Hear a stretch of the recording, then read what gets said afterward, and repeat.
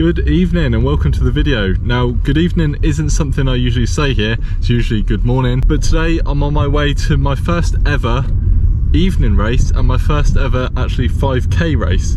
So a bit of a story behind this, last minute decision.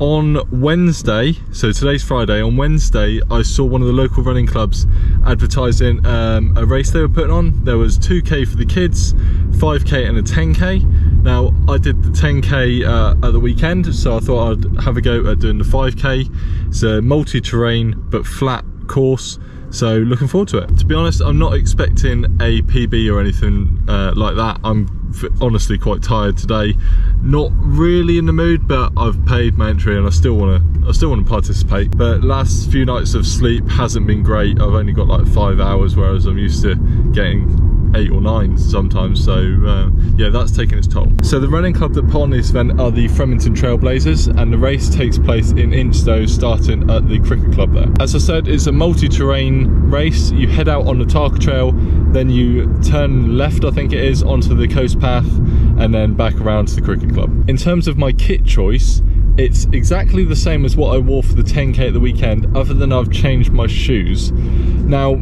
as I've mentioned in the past, I've had not necessarily issues with the Sauconys, but I'm not overly keen on how squishy they feel under my feet. I like to have a little bit of contact with the ground. So being that it's multi-terrain and not all on the Tarka Trail, I've decided to go for the Hoka Mach 4s. They seem to be a little bit more stable and I can feel the ground a bit better. I just didn't want to run the risk of wearing the Sauconys and then potentially roll my ankle again or anything like that while I'm on the coast path. Temperature wise, it's not too hot. I think it's about 19-20 degrees. It's certainly not as hot as it was on Sunday. I did set a 10k PB on Sunday despite the heat, so you never know. But yeah, how I'm feeling at the moment, I'm not particularly hopeful. So just like at the 10k, I'm not going to take the GoPro. Stacey's going to take it and see if she can get some footage. It's not great spectator wise. I think she's only really going to be able to see the start and the finish, but we'll get what we can. So we're not too far away now and we'll catch up when we're there.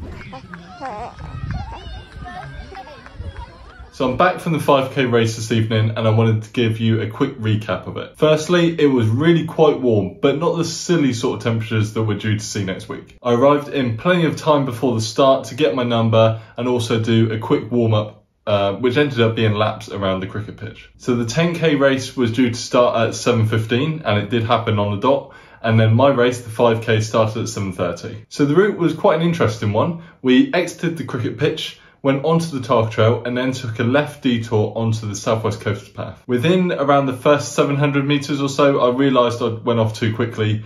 At the very beginning, I was on the heels of some blues runners, but I quickly lost them and found myself running with just a single lady and her dog. Shortly after, I ended up dropping them and I found myself on my own. The guys in front were way too far ahead for me to catch up with. Once I got onto the coast path, I found myself being overtaken by a few people that had obviously been a bit more conservative at the very beginning. The terrain on the southwest coast path was actually quite challenging.